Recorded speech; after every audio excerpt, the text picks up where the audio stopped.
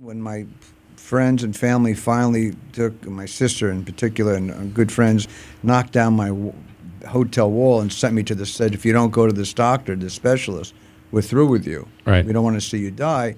I did go, but there was no way when I was in that doctor's office 21 years plus years ago that I thought that I could go every day, Yeah, and that's and so I wasn't ready. Yeah. They shipped me off to Hazelden. Yeah.